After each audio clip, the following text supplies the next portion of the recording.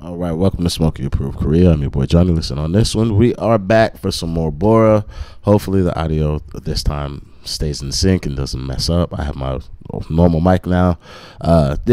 So this is going to be BTS and K-pop without the K. It's going to be well researched, educational for me.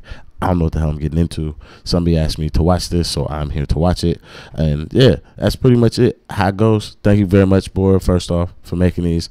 If you're watching my channel for the first time, or I'm putting you on the board, go follow her. She is doing tremendous work, and I don't know how she's not like working for somebody already. I don't get it. Don't let me get 2 cents over lunch.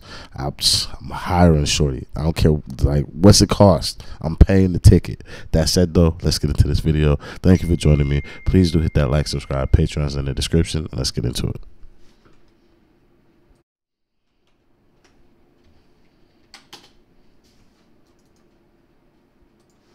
Jungkook, BTS, and English language K-pop. In the first few seconds of this episode, the podcast host shows how much knowledge he has on the subject by referring to Jungkook as if Jung were his first name and Kook his last name. This really puts some things into perspective. You're listening to, is it the biggest pop star in America or the world? It's tough to know sometimes where boundaries should be set or are being set. That was 7 by Jungkook and Lotto. Jungkook, as I'm sure you know, is a member of BTS. But don't worry, this apparently clueless man will actually have the most logical takes because his guest is a very professional addition to the podcast, an anonymous and very small K-pop blogger who also seems to dislike everything related to BTS and their success. And I say seems to dislike because I don't want any problems, but by the things this person says, I would say that they are dislike because They done blocked you?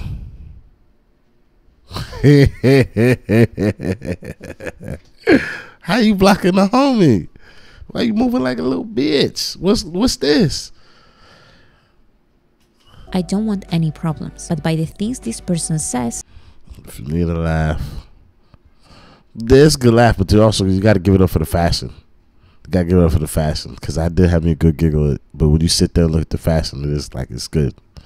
Most popular band in the world. When I say now there's a certain boy group, no K-pop gender known to the normies and locals, this is what I mean.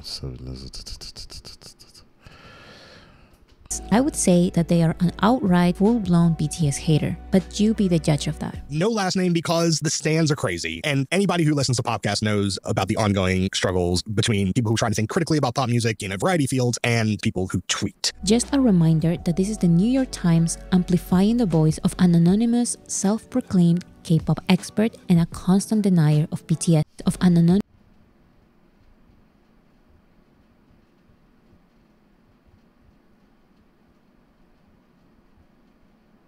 self-proclaimed K-pop expert and a constant denier of BTS's success just because. Very professional of them. Now, I'm going to clip parts of the podcast because the full episode is kind of long, full of broken sentences, and not everything is relevant, but you will be able to see every time I jump sections. And I will be linking the full episode in the description so you can check that I'm not taking anything out of context. So before talking about BTS, they talk about the first K-pop attempts to enter the American music industry. We can go back to what feels like something that was like 100 eons ago, which is Big Bang 21, like that era of K-pop groups really starting to make inroads in America. My recollection, going to those shows, listening to those albums, is these are musicians, producers, songwriters who were making an incredible maximalist version of pop music, taking it, amplifying it, piecing together in unexpected juxtapositions. I don't know if you remember, Rain appeared on the Colbert Report. You had the Wonder Girls coming through. Korea is a very small country, and they had already spread at this point in the mid-2000s to Japan, which is a massive music market right next door. The next step was this attempt to crack the American market, and they did it in a variety of different ways. So the JYP groups, which is the Wonder Girls, Rain, it feels almost like they tried to make something American sounding, but it didn't really connect, I think. But these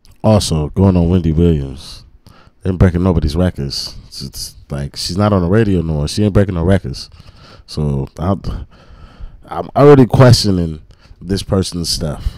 I'm questioning it. Like, is it a move? Sure. But is it breaking the ground? Nah. These other groups, Big Bang and 21, they did moderate what they were doing a little bit, but it wasn't an attempt to appeal to America or to the West. It's more just an attempt to go big, to go global, and just be the biggest group on Earth. There are definitely some concessions. There is some use of English in a lot of these songs, or nonsense words is another one. Host language. I mean, ring ding dong is ring ding dong no matter what language you speak. K-pop in Korea, in Japan, is part of something called idol culture. And idol culture can be very, I don't know, what do the kids say? They can be very extra, very over the top. It has a certain aesthetic that may not appeal to those of us in America. This is the main point that the host and the guest will agree on in this entire episode. K-pop is maximalist, extra, over the top, and some would even say meaningless. These are the most important factors of what makes K-pop K-pop. If you take out the craziness, you just have pop.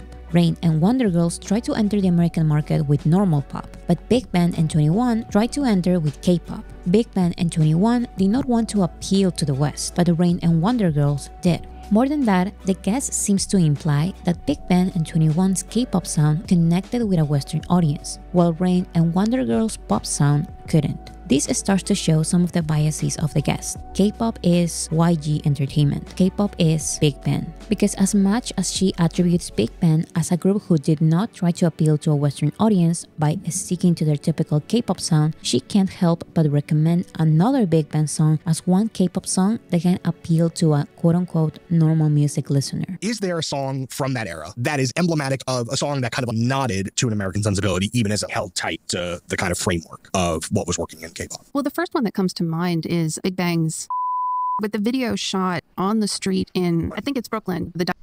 Why we ain't say the name of the song? Why? Fuck. If she's putting the video in the background, then that's cool. But I don't know these niggas well enough to know anything. I barely know BTS. Like, and when I say barely know BTS, I mean like they've got so much shit. Like there's so much shit. Like there's so much shit to get through. Diverse models that are with them, and just it was so cool. Like it was just so effortlessly cool. It was the kind of thing that could appeal to a normal music listener. The boy groups also they can have a very specific look that's just not appealing to an American palate, but something like they look cool. The diverse women that were in the video, it was set in Brooklyn, and it just sounded like a good pop song. So for the guest, when Wonder Girls and Rain released Western pop music, it didn't really connect with the audience. But when Big Bang did the same, it was cool and it sounded like a good pop song. This is especially laughable because this Big Bang song did not have the same impact as Wonder Girls' Western pop songs. This is not a good example of an emblematic song, but that doesn't matter. Whatever Big Bang releases with no success in the West, good. Whatever Wonder Girls releases with actual success in the West, bad. She will have the same judgment for BTS's English songs. When they do it, it's every negative adjective you can think of. But when Big Bang does it, she celebrates it. Actually, she will bring Big Bang out of nowhere multiple times. Fashion is huge. With G-Dragon especially, Top from Big Bang also has a lot of connections in the art world. He's very respected. And it wasn't like, going back to... Shorty also got to be a little brain dead. Because how are you talking about these particular, like, folk with the stuff that's kind of around niggas' names and that? Like, are we trying to, like, forget about some shit right now?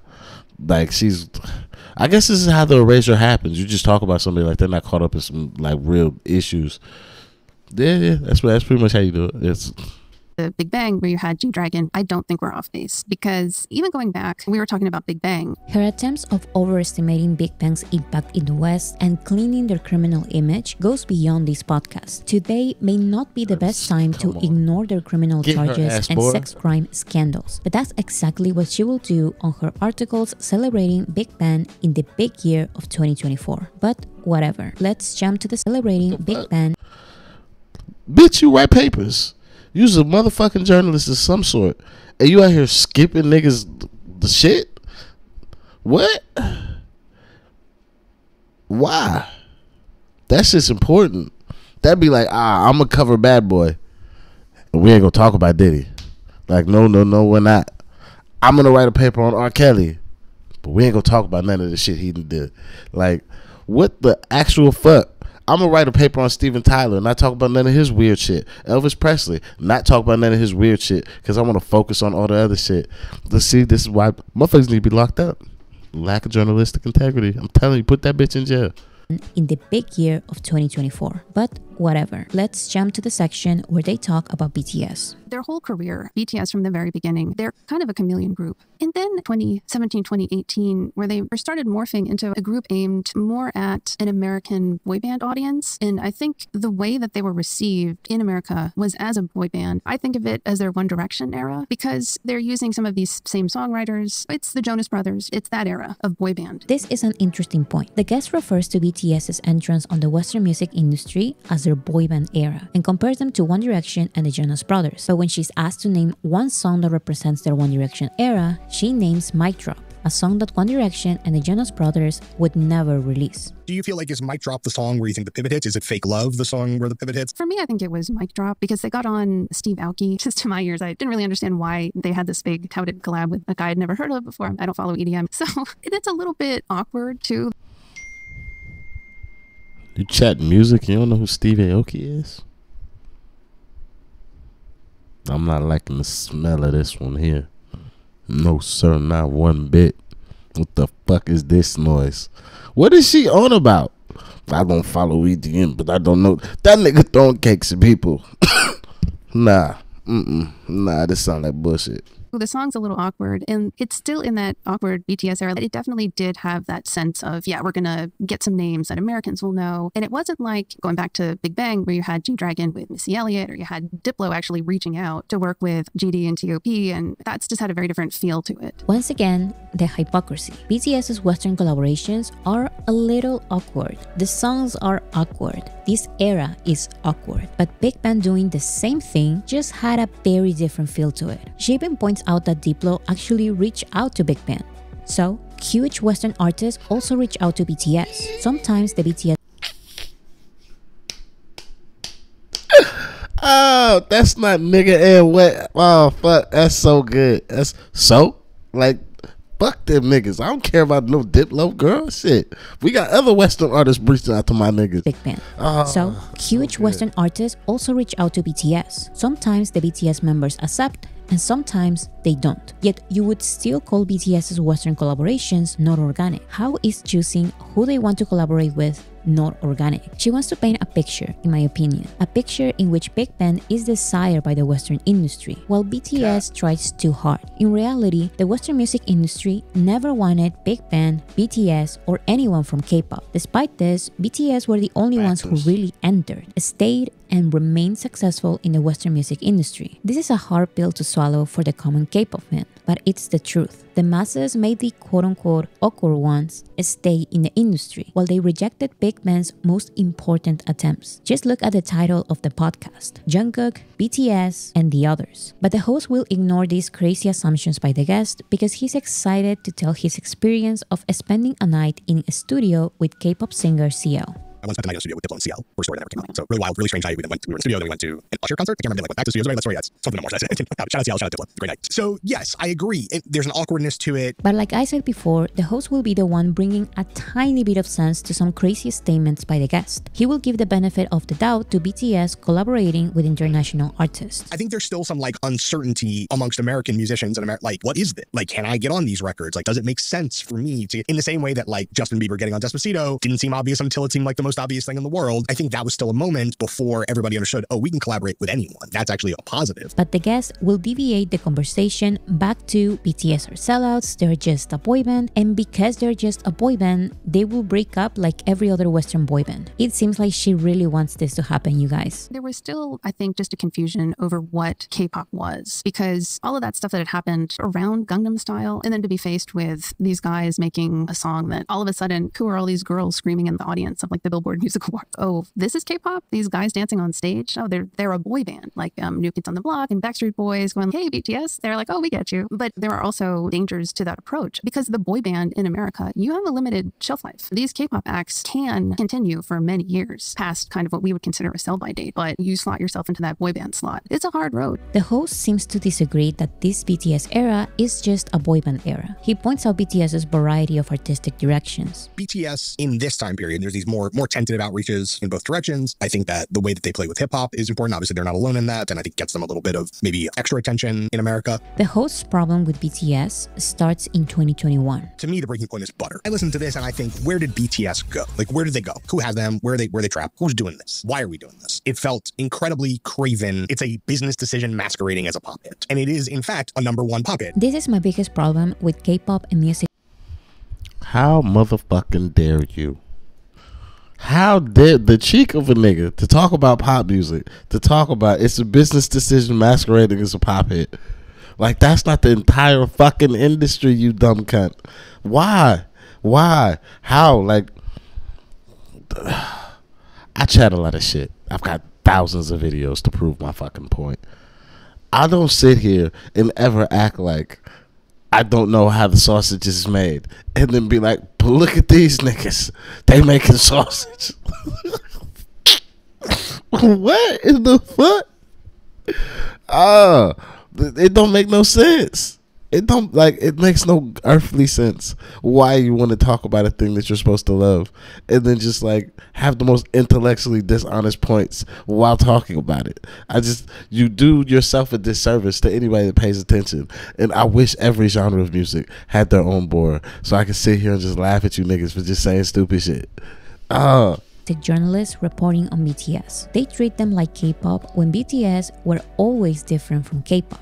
Where did BTS go? They are just expanding, which you would know they've done forever if you actually listen to their entire discography. But you only listen to their mainstream songs and try to connect them to K-pop because it's how you perceive them, not who they really are. The truth is that BTS were always too different from the regular, weird, quirky, careless K-pop you love so much. Where did BTS go? They are doing what they were doing from day one, expanding their genres. This is nothing new, but the increased popularity of their variety of sounds is a problem for K-pop fans because it shows how one-dimensional K-pop sound is. BTS is not one-dimensional. They will give you bubblegum pop, hardcore rap, powerful ballads, sentimental R&B songs, and now they will give you mainstream pop. If you don't like it, listen to their other new songs. I'm not even saying to go back to their old discography because they are still releasing and promoting the songs you like today. Don't just ignore them to create the narrative that they've changed. They just expanded like they've always done. And this is the beginning of 3 #1 US Billboard Hot 100 #1s for BTS. It's Butter, Permission to Dance, and My Universe with Coldplay. I mean, I'll take Steve Aoki and Designer over Coldplay for what it's worth. First, let's stop crying about BTS's #1s. If you truly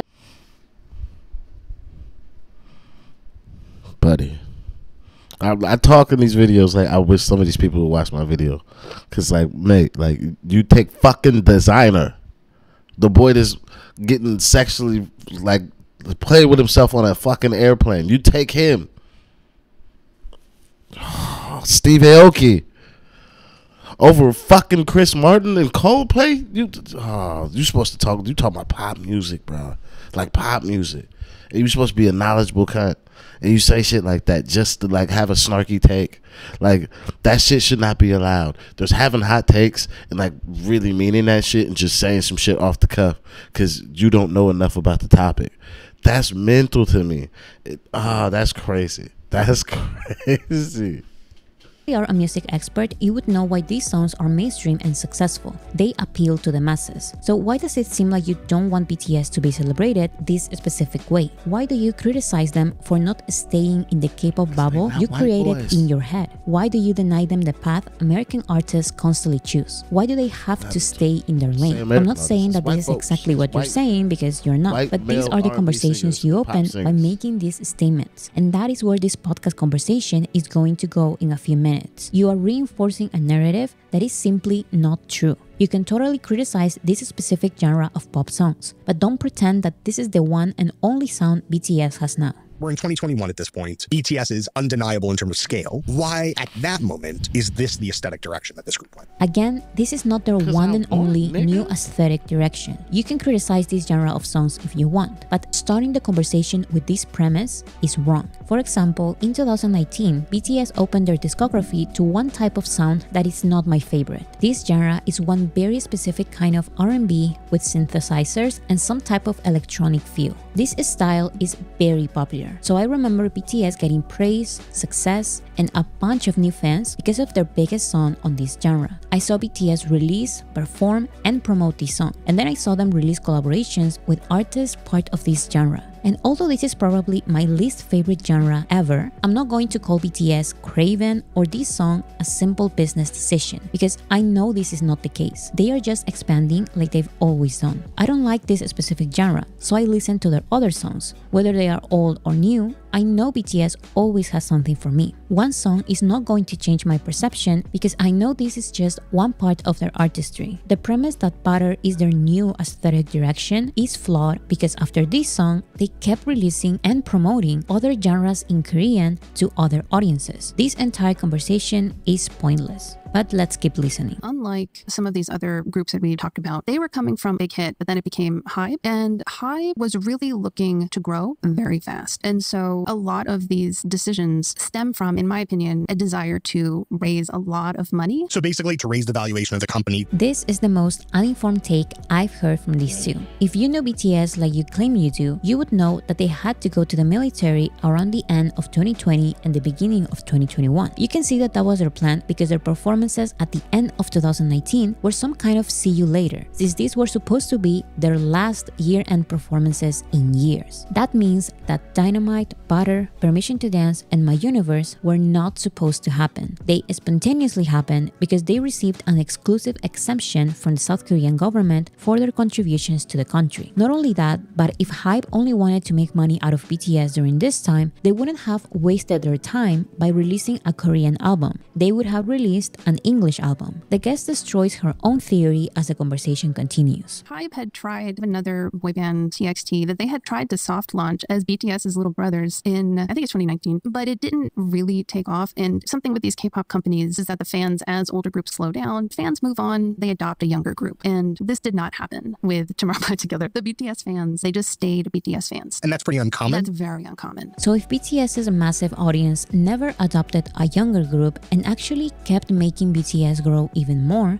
why would BTS release English songs with the sole purpose of making more money for the company? There was not any loss. There was actually growth with their Korean songs. I remember when TXT were promoted as BTS's little brothers, but I don't think the label ever thought of them as replacement for BTS, because BTS was achieving unbelievable things in the West. This is not your favorite K-pop group from 2010, and it's impossible for their label to not notice this. But let's pretend for a second that they didn't notice. Let's assume TXT was made to replace BTS and they failed. Let's hear you out. Sorry, TXT. Basically, they were a one-trick pony, and they had to ride that pony until that pony could not go any further. And so really what you see there is a reaction to a lot of different factors, including the pandemic. They had this massive 2020 world tour scheduled that they had to cancel. They didn't have necessarily the resources to refund all that ticket money right away. My impression anyway was with these songs, they needed the cash, and this was one way to do it. So let's assume Hype desperately needs... I'm sorry. What's wrong with this girl? She take good drugs. I bring in the GDP of a small island nation to my island nation alone. I can't refund a couple funky ass tickets. You know how much money I'm clearing over here after taxes? Like, it's not fair. It's not fair. That's why I'm glad I do what I do on the internet, because maybe one day, like, through sheer will and just like developing a good audience on here, they'll let me in the rooms where these people say these things and they just won't run, because you won't be in the room with the person who's just going to accept it or doesn't know enough. And I don't even know enough about the Korean industry to know that we can't refund the world tour. Nigga, we didn't take no loss. The money was just sitting in escrow. Give it back. But we was still clearing cash. One of these niggas probably could have refunded the money themselves. What is she on about? They needed the cash, and this was one way to do it. So let's assume Hype desperately needed the money in 2020. Let's pretend BTS are puppets and they did their English songs for money for the label. What about now? HYBE already refunded all the ticket money and even made more money with other concerts. So why is BTS still releasing some music in English and sometimes not promoting these English songs in the West? This theory is so flawed. BTS adding one more language to their music is part of their growth. Period. If it was only because they needed the money at the time, they would have stopped because they don't desperately need the money anymore. And if they keep doing it only to make money, then they would only make music in English, or at least more music in English. But no, for the past 2 years, for every English song, there's 3 Korean songs. Actually, many of these songs in English are not promoted in the West because not all of them personally want that. It's almost as if the BTS members actually enjoy exploring new genres, sounds, and languages. These are just artistic choices, and reducing this to a monetary decision is an insult to BTS's diverse discography. Maybe listening too much K-pop really does make you forget how artists outside of K-pop like BTS work and create music. So again, the host kind of disagrees with the guest's monetary theory, making the guest's opinion of BTS fully come out. Look, plenty of great art over the years across disciplines has been made as the result of financial pressure. I am not of the camp that says that financial or logistical considerations can't create the circumstance for great art. However, that is not what I believe is happening here. So why not just make essentially neutral, generic pop, English language pop, by the most famous band in the world? And then, boy, it will end up at the top of the charts, and which is exactly what happened. That's how it feels to me. But again, doesn't that on some level damage the thing that BTS has been good at up until that point? I would think so. I was in a small group of fans who we had liked BTS previous to a lot of this, and yeah,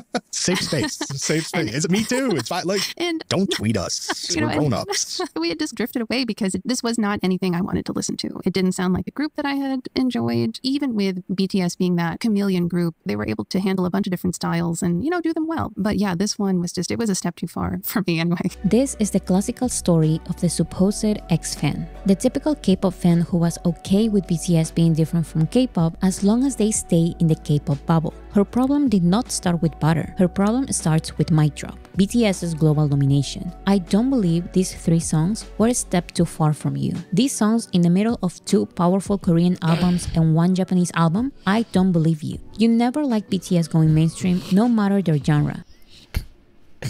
She talking straight to this woman's soul.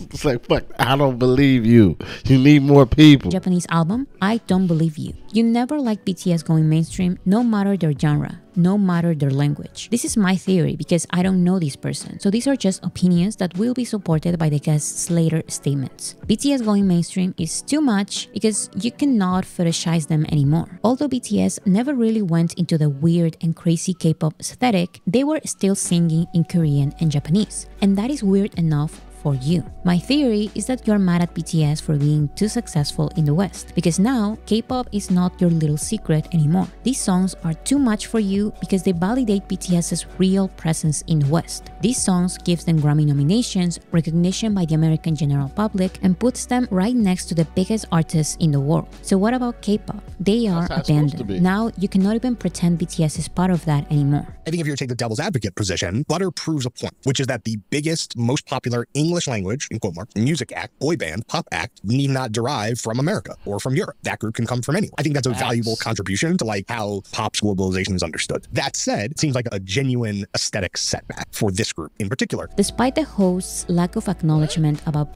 an aesthetic setback. How? How does that sentence even make sense? It's a genuine aesthetic setback for this group in particular. How it looks is a setback for this group. How it looks is, nigga, I'm on top of the motherfucking charts. You niggas out here doing podcasts on me, paying your rent with good green money because you want to tell people how my aesthetic setback has hurt me in particular. What is the thought? See? This is why I don't fuck with a lot of fucking like legacy media at this point. You niggas be employing people that just like, that boy glazing hard for the American industry. that for this group in particular. Despite the host's lack of acknowledgement about BTS's variety of music directions that continue to expand today, notice how he at least tries to value Jungkook's English album for what it is before the guest denies it. I think the Jungkook album is really instructive. When I first listened to it, I was like, it's so glossy. Just like sealed up tight. No edges on it at all. And then after a couple listens, I was like, maybe that's the point. Maybe that's okay. And I sort of like warmed to it as a shiny artifact. And what does that tell you? That for Jungkook at this stage of his career, that is the direction that folks chose to go in. To me, it sounds like listening to top 40 radio, like to an iHeart radio station, and getting a nice sample of everything that's in the charts right now. And there's nothing wrong with that. Do you think it's good? I don't think it's bad. There's nothing wrong with it. It's a very serviceable mainstream pop album. Yeah. Again, I warmed to it as that. Yeah, there's some good songs on there. What did I say? Your real problem is BTS being a mainstream act. Some minutes before, you recommended and celebrated a Western-sounding big band song. But when Jungkook releases what you say are good mainstream pop songs, you are not a fan. You accept that the songs from Jungkook's English album are good, but you say it what it sounds like holding back tears. Is K-pop being stripped on some level of the singular things that made it so fascinating? I would have been way more excited to hear whoever the next Justin Bieber is trying to make records that sound like K-pop records than hearing Jungkook trying to make records that sound like washed up Justin Timberlake records. Some media... That's because you're xenophobic, my brother. That's just flat out xenophobia. You rather hear some regular cunt from where you're from make a record from a place that you've never been, because that's interesting to you. But a motherfucker making a record that sounds like some shit you know from where you're from when they're not from where you're from is that, bro, that's no interesting. What the fuck? Like, people like that should not be able to have access to anything that was imported or brought over by another people, because clearly you don't like things from other people. You just want the shit from where you're at. And a lot of shit that people have is not from the places we're at. Like, dickhead. Media people reporting on international entertainment really need some kind of crash course on American privilege, English-speaking privilege, and how hard the path of foreign artists is in America. Because wow, some of these expectations American critics have for foreign acts is so tone deaf sometimes. And that's me being nice. It's an attempt to make American music, but just by a Korean. There really is no K-pop in this album other than the fact... That just feels racist. It's not because they are Korean, but it just feels racist. It's American music, but just by a Korean. Fuck, that feels racist. It's not, but it feels that way. Or is it does xenophobia just feel like racism? I don't know. Because I don't give a fuck where nigga coming from. You come to my shit, I smoke your ass. I'm going to your shit, I'm smoking you. So it don't matter. So I want people to come to where I'm at. I want to go to where people are at. So I don't have a problem. Come and go as you motherfucking please. Let's just get to moving. That's all I care about. Fact that the audience listening to it is a K-pop audience. That's what makes it K-pop. It'll go in one ear and out the other. But yeah, I do agree that something is lost there because there is a sound to K-pop. I think previously there was always this real eclectic drive to just pick up pieces from here and there and everywhere, use new sounds, use new and bigger and brighter colors and costuming, and just get the weirdest stuff that you can find and throw it on screen. And there are still acts doing that. I heard a song the other day that sounded like country music style, like guitars like all through it. And yeah, it was great. Come on.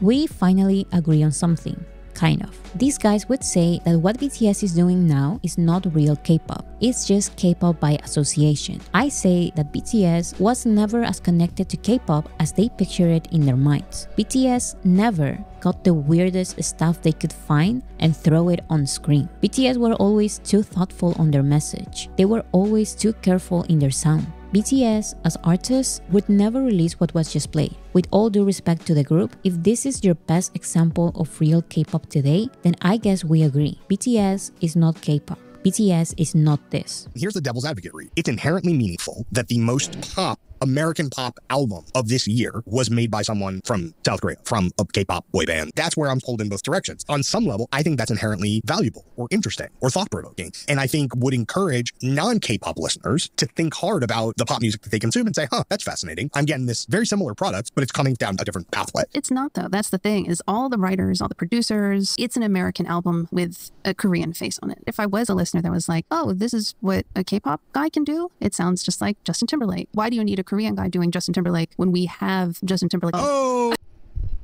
This is like the most like idiotic shit to say. Like, imagine like we were still stuck in the past 8 times of, well, we've got these white people singing these rock and roll songs. Why do we need black people singing them?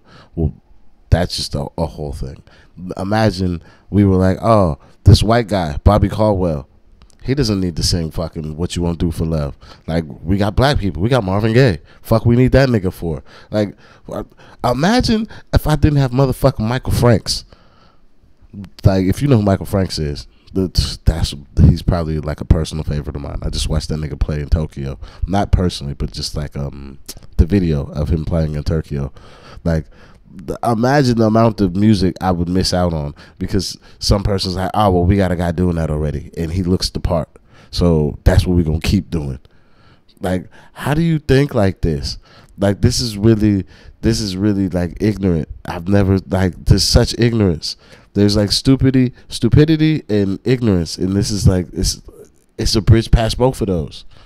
Oh, what's that Nigerian saying? Fucking, you've always been fast. Or yeah. What is it? Fucking, you've always been fast, but you've always been intelligent or something like that. But intelligence has been faster or some shit like that. You've been faster. I can't remember it, but that's exactly what this girl's problem is right now. You know, I don't need to fly to Seoul to go see Trolls 3, right? It's here. Damn.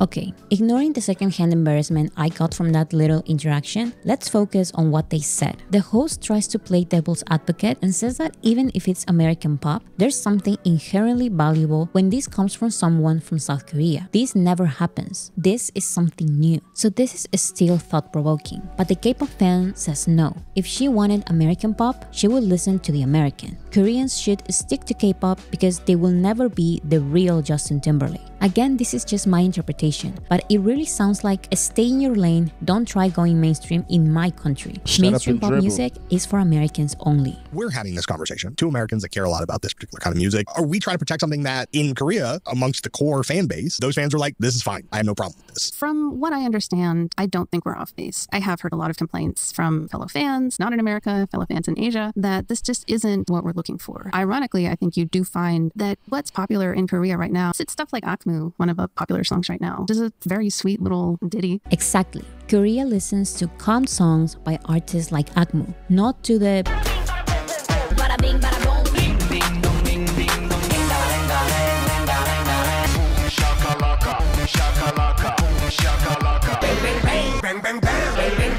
You are the audience for that. The complaints of BTS's mainstream sound come from you, the American K-pop audience wanting K-pop to be weird and nothing else. Korea never liked that. Korea likes thoughtful. Korea likes quote-unquote normal. Korea likes BTS, not K-pop. K-pop without the K. It's interesting philosophically to think about what does that mean? Is that a geographic thing, a stylistic thing, a language thing? It's interesting to have been observing that industry for the last 10 plus years and see it be going through this kind of like tug of war about like, how do we grow? And maybe even should we? And I guess if you do want to hear a very shiny pop album of pop music made by a person who knows pop music, there, go listen to Golden Section.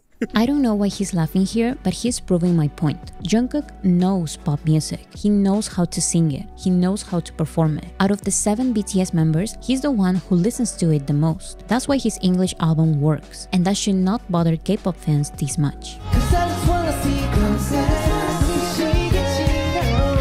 I can say so many things about this podcast, but it all comes down to one thing. Many K-pop experts simply don't get BTS. Maybe because of lack of research, or maybe because of strong stereotypes and preconceived notions they create in their minds. Whatever the reason, I'm tired of these out-of-touch American K-pop critics calling successful Korean people all sorts of stuff because they dare to become mainstream. They dare to attempt entering the Western music market and succeed. How dare they? They can sing in Japanese and try to target Japanese audiences if they want, but how dare they learn and sing in our language? Or I would say your language, because English is also my second language. But still, it was fun when they attempted and failed, but when they succeed, that's when they have a problem. It's okay for Koreans to sing in Japanese, even though they don't speak it, but English is too far. If this is not xenophobia, I don't know what it is. But maybe, like this podcast suggested, K-pop does not need to go in this direction. We can have that conversation. Maybe K-pop K-pop should be okay with their weird songs, their nonsense lyrics, their K-pop audiences, and their 2 streams a month. But don't put the blame on BTS, who never followed the wishes of K-pop audiences. From day one, they were different. You admit that. So don't cry when they continue the path they have always walked. Don't blame BTS when every other K-pop group abandons their old K-pop audience, abandons you.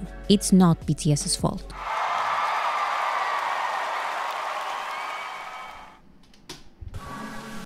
Alright. How I see it, one boy should have just called this Bora and the Contrarians.